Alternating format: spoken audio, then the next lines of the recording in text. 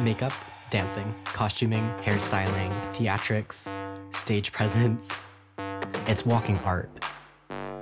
Why not you step into my world and understand who I am? The art of drag would lead to me finding my true identity. I want to be inspiring for the disabled community so they can take up space and want to take up space because they're allowed to. When I'm performing, time feels non-existent. I just become the persona.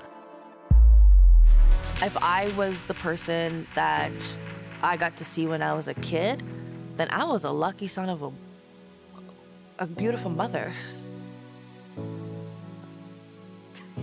Like, what kind of God's gonna make me end my marriage and be a gay man? But that's what I am. If there is a God, she wants me to be who I am.